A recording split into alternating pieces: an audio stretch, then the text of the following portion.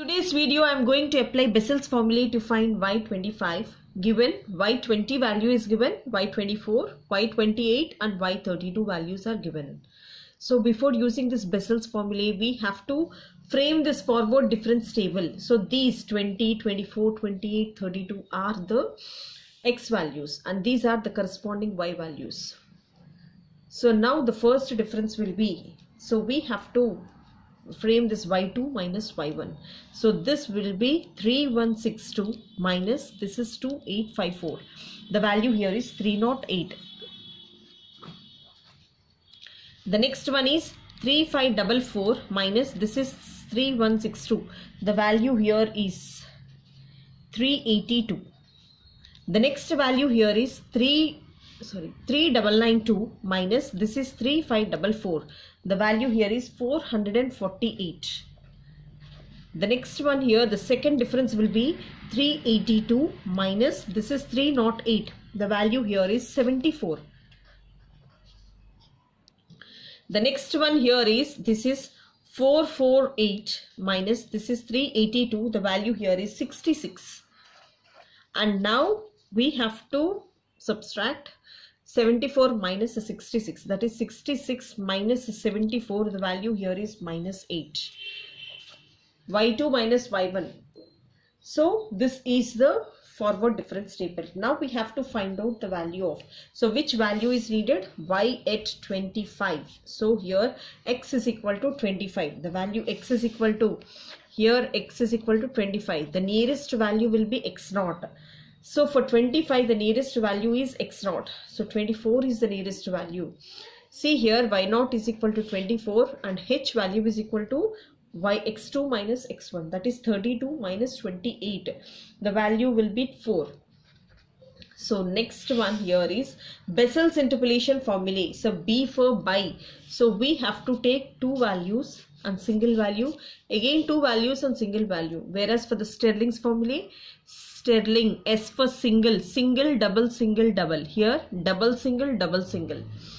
See here x is equal to, this value is x0 plus p into h.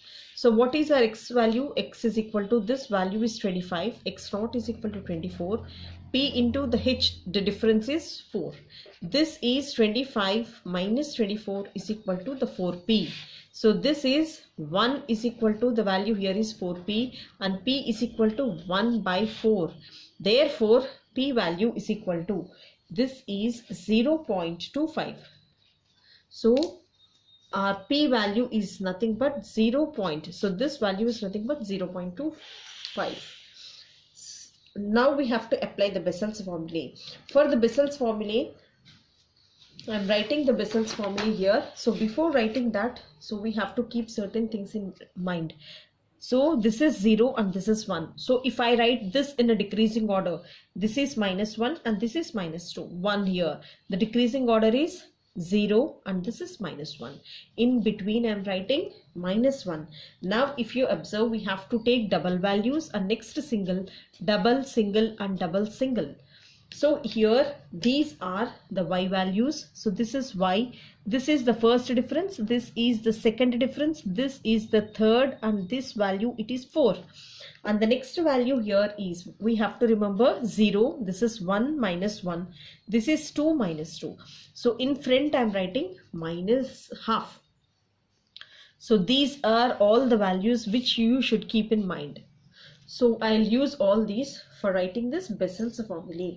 So Bessel's formula will be yp is equal to, so this is y, so this will be y0 plus y1 divided by 2 plus, and the next one is, so single half I am taking, that is p minus half by 1 factorial into, so this is the first difference delta y minus 1, and the next one is I am leaving this half and I am selecting these two, that is 0, 1. I am selecting these two values 0 and 1. Now this will be p minus 0 into, this is p minus 1 by 2 factorial into, this is the second difference value, that is delta square y minus 1, and this is again delta square y0 divided by 2. And the next one again I am rejoining this one half and I'm taking three values, that is half, 0, 1. So this will be half. So this will be p minus half. So this is p minus 0. This is p minus 1 by, after 3 factorial, this will be delta cube. So after double, we have to take this single value, that is third difference of y, this is minus 1, plus, and again I am closing this half, and I'm taking these 4 values. Which 4 values I'm taking? I am taking this 1, 2, that is 2, that is 0, 1, minus 1 and 2.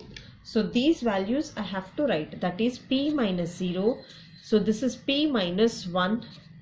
So this is p minus of minus plus 1, and this is p minus 2. So this is p minus 2 by, after 3 factorial, this is 4 factorial into these two. The fourth difference value, that is delta power 4 y minus 2, and this is delta power 4 y minus 1 divided by 2, plus, and so on. So here I have calculated the p value. So what is that p value here? So p value is nothing but, so this is nothing but 0.25. So we got our p value as 0.25. Now I'll substitute all the values. So yp value is equal to, see here, y at which value we need? Y at 25. So this is 25. So this value is 25 is equal to y0 plus y1 by 2. So these are all the double values. So this is y0 and this is y1. 3162 plus 3544 divided by 2. See here, this is 3162 plus 3544 by 2, plus this is p minus half. What is p value? This is 0.25 minus half value is nothing but 0.5 into here delta y minus 1. Next single value is 382. So this value is 382. Next plus, so this is p minus 0. What is our p here? This is 0.25 minus 0, and this is 0.25 minus 1 by 2 factorial into next single, next double, 74 plus 66 by 2. This is a 74 plus a 66 divided by 2, plus the next value here is, this is p minus half. So what is this? P. What is this? 0.25 minus 0.5, and this is p. What is this p? This is 0.25, and this is 0.25 minus 1 divided by 3 factorial is nothing but 6 into delta cube of minus 1. This is again minus 8. Now y at 25 value will be, see if I use this calci, this is 3162 plus this is 3544 divided by 2. The value is 3353 minus, so this value will be 0.25 minus 0.5 into, this is 382. The value here is 95. So this is 95.5. And the next one, if you see, this is a negative value. So this value will be negative. See, if I multiply here 0.25 into, this is 0.75 into, this value is into, this is a 74 plus a 66 divided by 4.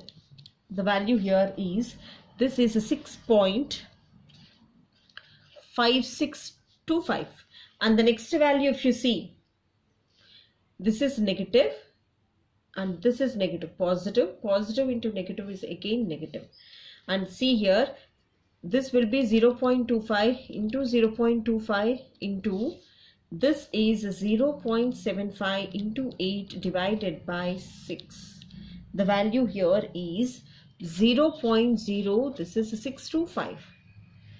And now let me calculate this one. 3353 minus 95.5 minus, this is a 6.5625 minus, this is 0.0625. The value here will be, so y at this one, which value it is? 25.